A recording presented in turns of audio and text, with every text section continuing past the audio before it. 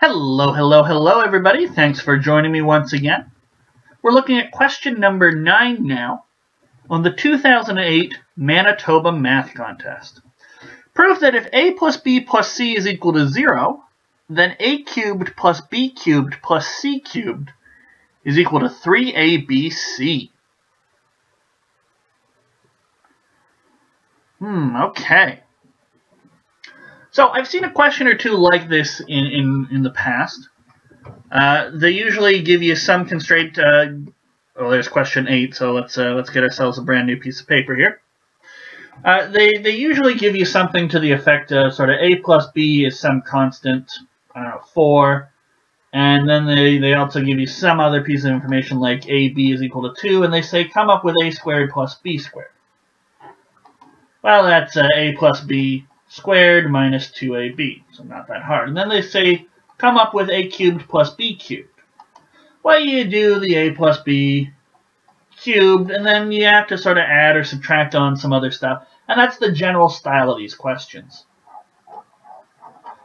So which one have we got here? Well, we've got a plus b plus c is equal to 0. We don't really have extra information. Okay, there isn't an a times b times c already given. But we need to get a cubed plus b cubed plus c cubed. How can we get a cubed plus b cubed plus c cubed? Well, let's try cubing this. So a plus b plus c, so 0 cubed. Okay, I'll give myself a little more room. 0 is equal to 0 cubed, which is equal to a plus b plus c all cubed. And then now we have to try and sort of expand this out. Okay. So if you're unfamiliar with this, if you can't just do it in your head, that's okay. Try squaring it and then multiplying that by a plus b plus c. So squaring this would be a squared plus 2ab plus b squared plus 2ac plus c squared plus 2bc. Now we multiply this guy by a plus b plus c. So a times this, so it would be a cubed plus 2a squared b plus ab squared plus 2a squared c plus ac squared plus 2abc. Hey, 2abc. ABC is one of the things we're trying to talk about.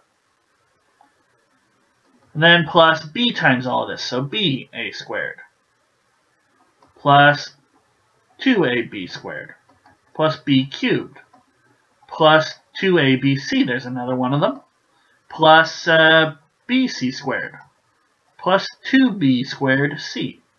And now we multiply c through with everything, so ca squared plus 2abc plus b squared c plus 2ac squared plus c cubed plus 2bc squared. Now there's a bunch of collecting like terms that we can do.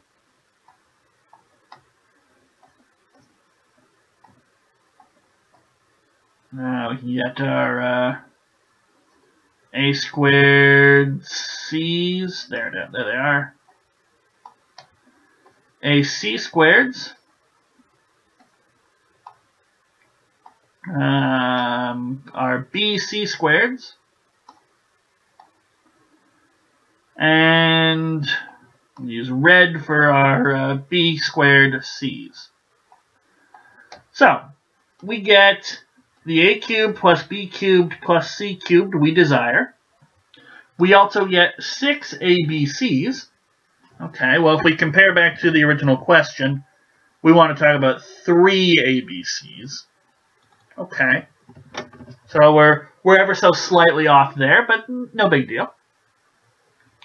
And then we've got plus 3 times a squared b plus ab squared plus a squared c plus c, or a c squared plus b squared c plus b c squared. So there's 3 of each of them. Alrighty. So we got a cubed, b cubed, c cubed over here. Now we want 3abc on the other side. So we've got, first of all, we got the wrong number of abc's. Second of all, we've got them on the wrong side. So we need this stuff here to essentially turn out to be 9 ABCs. That's what we'd like. Negative 9 ABCs. Well, what are we to do? Well, I noticed that some of these have A's, some of them have B's, and some of them have C's lying about. So we got A cubed, B cubed, C cubed, and all of this is still 0, by the way. Plus 6ABC, plus 3, and then here's what I'm going to do. I'm going to take out an AB. We'll get A plus B here. No, maybe not. That's not the way to go.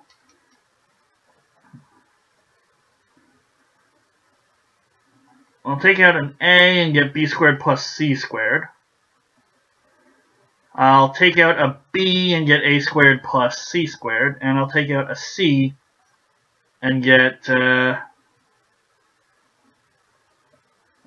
squared plus B squared. Okay. So, has this really improved my situation? Well, not necessarily, but if we go back to our original statement here, if A plus B plus C is equal to 0, then what does that mean? That means that A plus B is the same as negative C. So if I were then to square that, I'd get A squared plus 2AB plus B squared is equal to C squared. So then I could do something to the effect of,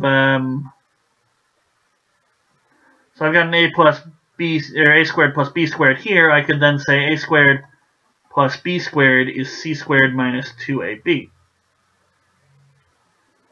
And likewise, I can do the same thing. So likewise, A squared plus C squared is B squared minus the two other ones, 2AC. And B squared plus C squared is A squared minus 2BC. So now I can take these and sub them in here. And I am just fiddling around here. I don't quite have a direction, but we're going to copy this. So 0 equals, and we got A cubed plus B cubed plus C cubed plus 6ABC. And now we've got plus 3A, A squared minus 2BC, plus B, B squared minus 2AC, plus C, C squared minus 2AB. So I can expand that out. I'll get A cubed plus B cubed plus C cubed plus 6ABC plus 3, well, we'll have A cubed here, won't we? Minus 2ABC plus B cubed minus 2ABC plus C cubed minus 2ABC.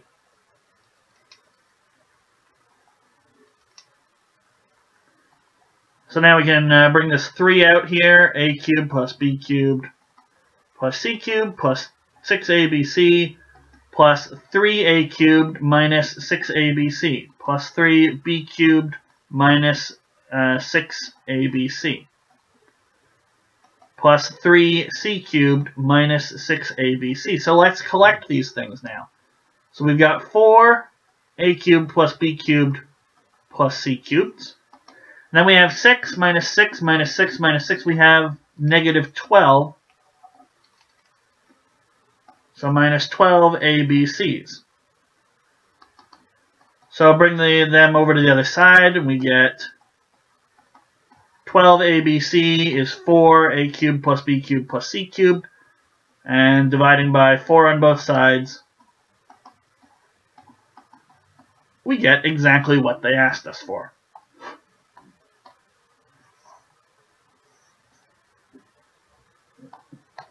Okay. So we just had to sort of manipulate around, fiddle around with that original A plus B plus C equals 0. Cubing it was a great instinct, and then I got a little stuck, so I just started playing around. And I only have the one piece of information, a plus b plus c equals 0. So that's where everything's going to come from. So when stuck, go back to all the previous equations I've derived, either the one we started with or some other things we've worked out along the way. Okay? And that's really how you handle any of those questions. So that was question 9, right? Yeah, that was question 9 on the 2008 MMC. I think it's been a fine paper so far, and I expect it to continue to be so as we move into question number 10.